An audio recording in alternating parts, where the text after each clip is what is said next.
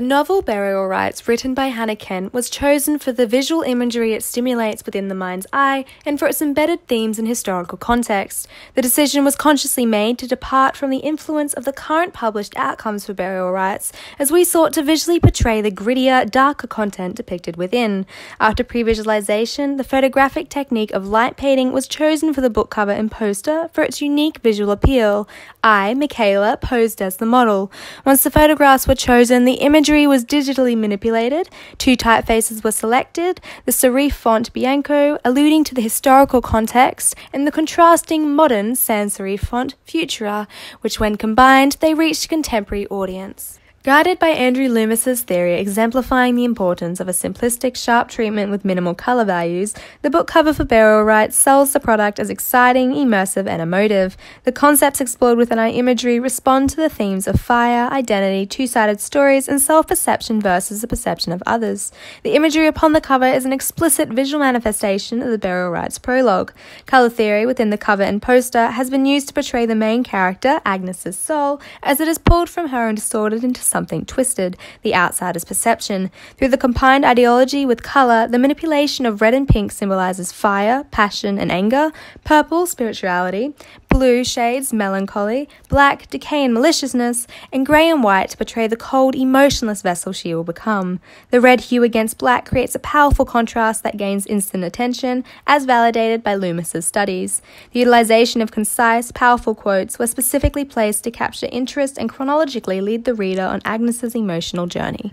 Self-reflection and morality versus murder are subjects that are expressed upon our poster through Agnes, a silhouetted raven of ill omen and the impression of a dagger.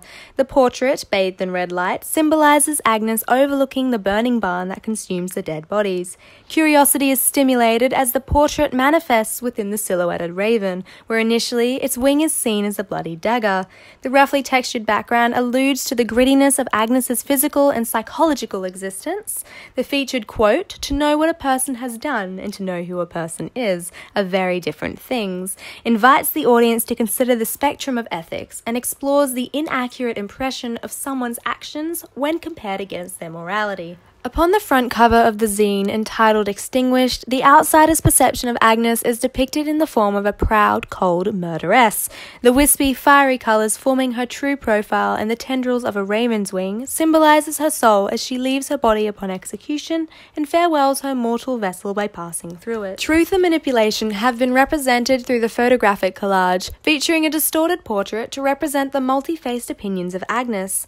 The abruptly placed image of a face mask symbolises Agnes's title of a malicious murderess, as labelled by the justice system, where poured water figuratively displays her morals and intelligence being washed away.